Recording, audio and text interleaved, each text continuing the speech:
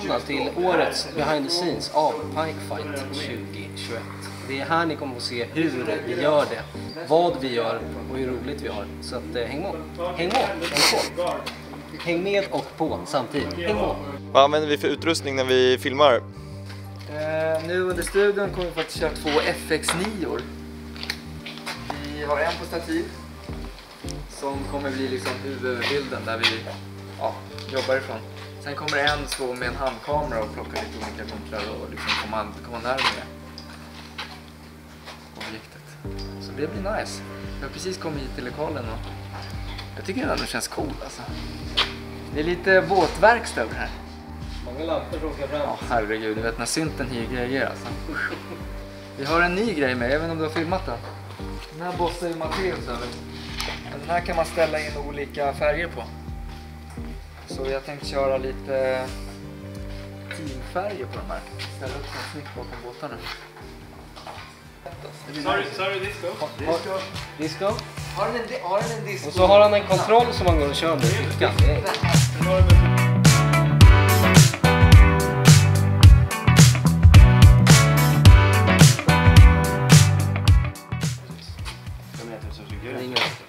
Han har ett påskägg nu. Ja, men det är ju bara en preview. Ja, men det är det jag vill ändra. Tja!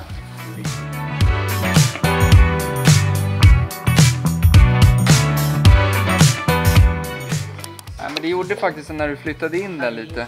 Så får man ju liksom den här flären i andra ögat.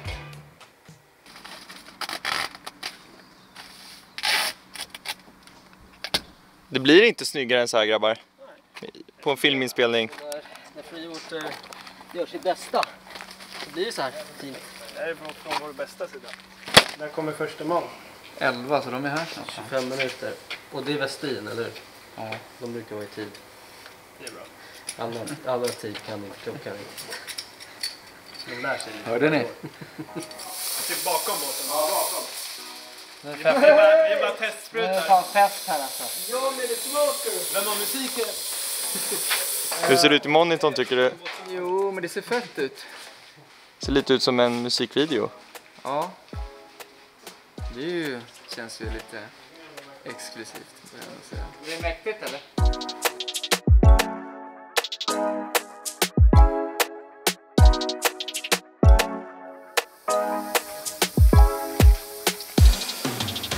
Alltså sen vinsten 2020 så alltså största problemet är ju att boka limousinen.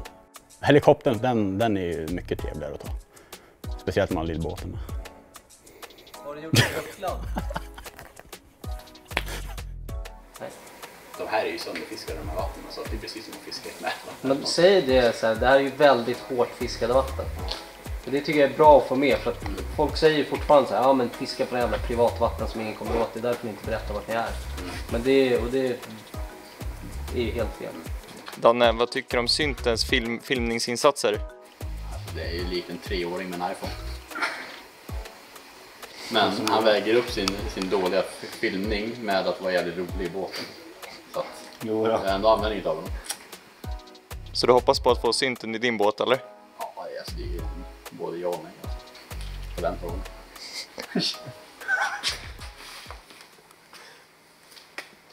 Jävlar, vänta. Du får fan skynda dig, så duktig är jag inte. Ja, vänta, vi ska se om jag får fokus. Vadå vänta? Nej, men det var faktiskt inte fokus. Jag måste ha en hjälp. Vi var delade på samma poäng. Och de fick en 104, vi fick en 100 som var störst.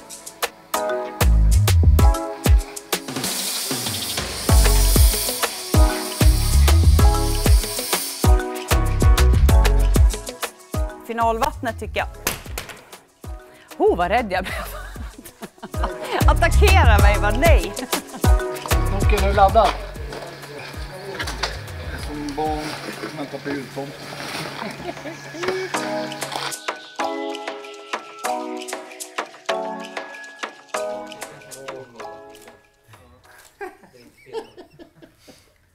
Ja, kapten! Serre! Det är varmt här inne, det är riktigt varmt, typ 40 grader. Men äntligen så är vi klara. Studiodagen är över och alla har gjort ett jäkligt bra jobb. Vi har fått det vi har velat och nu ska vi packa ihop. Typ 8-10 timmar senare. Hem, sova några timmar. Alla är laddade på att komma ut och fiska imorgon så att det ska bli nice. Lite käk, sova, sen kör vi. Dag 1.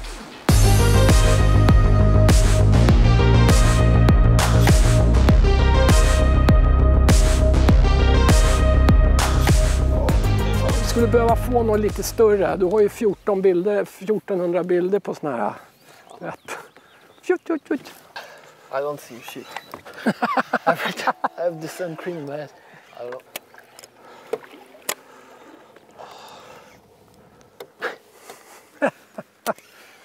Oh my god, the fucking sun cream is terrible. I don't see shit. It's action! Kanske extra gött att åka efter dem för det. Nu känns det som en städtant. Detta är det närmsta städning jag har varit. Ja, det är faktiskt sant.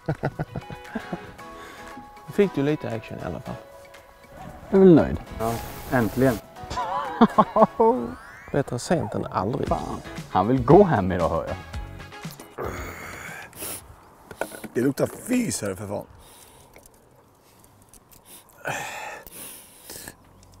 Jag tror vi kom näst sist.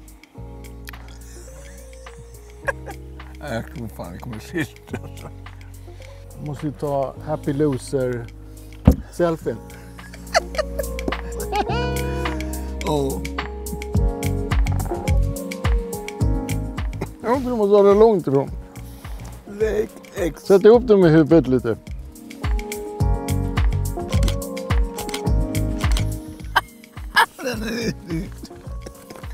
Ja gubben, nu. Jag är bara att googla lite, det kan jag säga. Helvete. Känner ni till sjön? Nej, det här den är inte precis liten.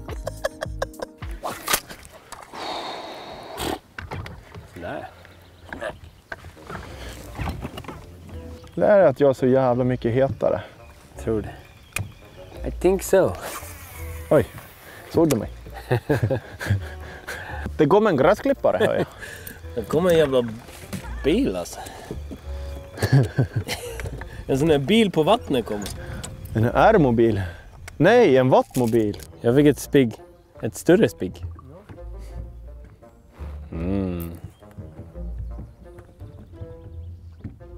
Och sen måste vi säga tack Johan för att du dök i och hämtade vår mätbräda som jag skickade i vattnet.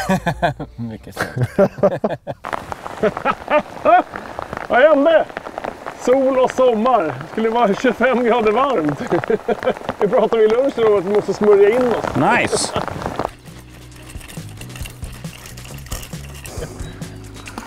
Det är en tjuvstart vad som ska bli imorgon. Oj, jajamän. Nej, jag har en pinne. En logg. Jajamän. Jajamän! Inte idag. En logg X. Riktigt slemmig logg X. Här sitter den största stocken, självklart. Kolla. Men vad fan. Oj.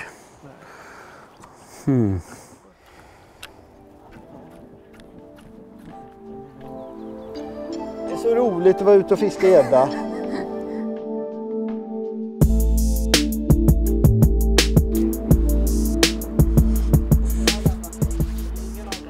Snyggt alltså. Vestin i motljus. Du filmar med mobiler alltså? Ja, hela dagen.